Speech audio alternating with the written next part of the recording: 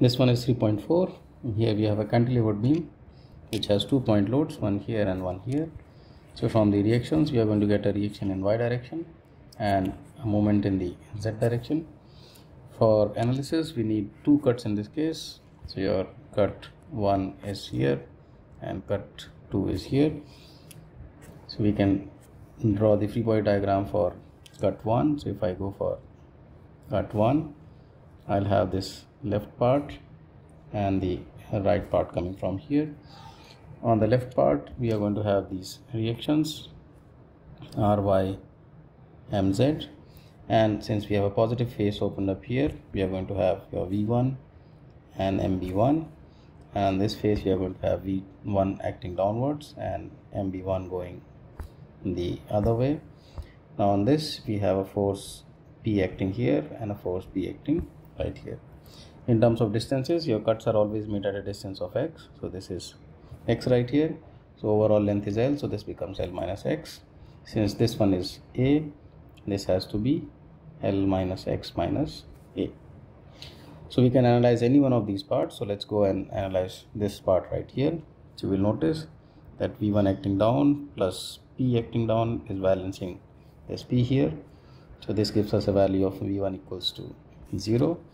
Similarly, if I do moment MB1 about this point plus P coming from here, distance is L minus x, will balance this one here which is anti-clockwise. So P times L minus x minus A equals to 0.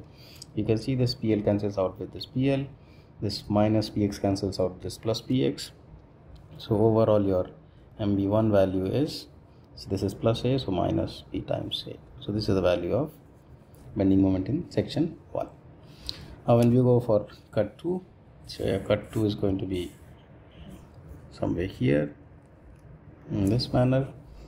Now I'll draw only forces on the right part here because that's easier. Only one force is there. This is a negative phase. So we have V2 here, MB2 here. Distance here is x from here to the cut. So this becomes again L minus x.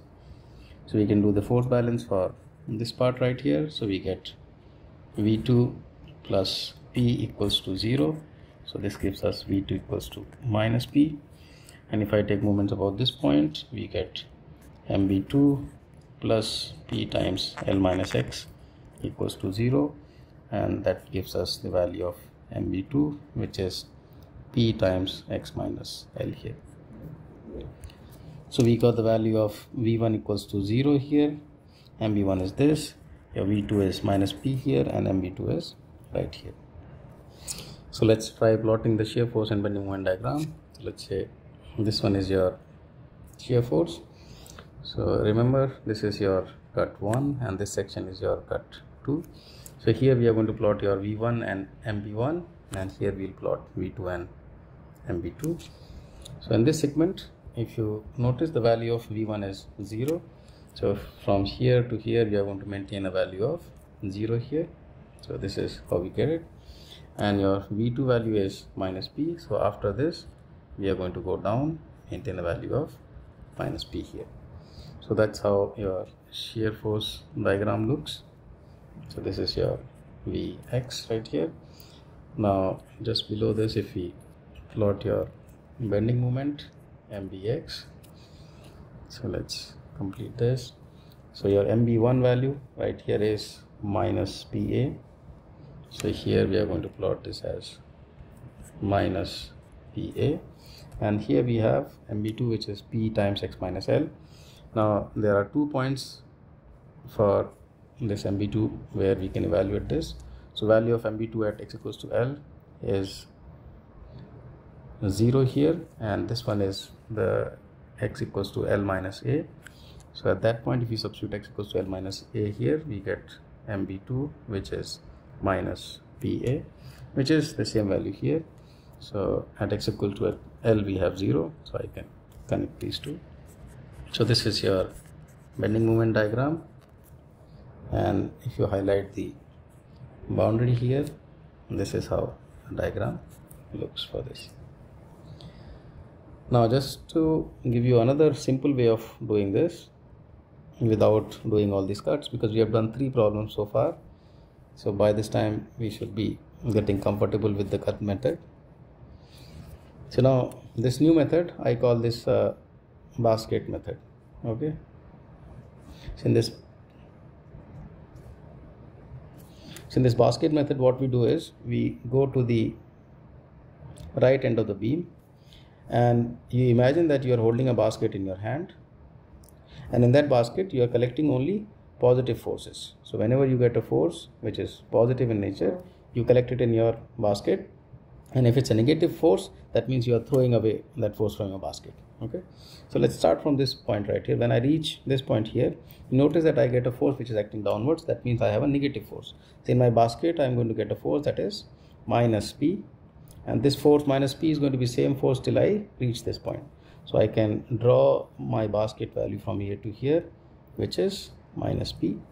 Now suddenly when I reach this point, I get this new force which is a positive force P. So I already had a minus P in my basket, now I have a plus P. So both of them combine together, and the new force value that I get is your 0 force value from here to here. And from when I start from here till here, I don't get any other force here, so that's why I maintain this value here.